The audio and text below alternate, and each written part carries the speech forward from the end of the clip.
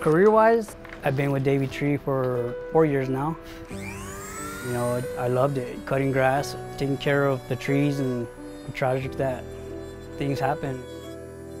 We were at a job site. I tied in my lanyard. I got to the tie-in point and I fell 25 feet and broke 6 of my vertebrae. I've just been here at home trying to find another hobby, trying to get something going just to relieve the stress and get my mind off the bad situation. And when I do these art and crafts, I'm thinking about how I'm going to make the design or how I'm going to cut it out.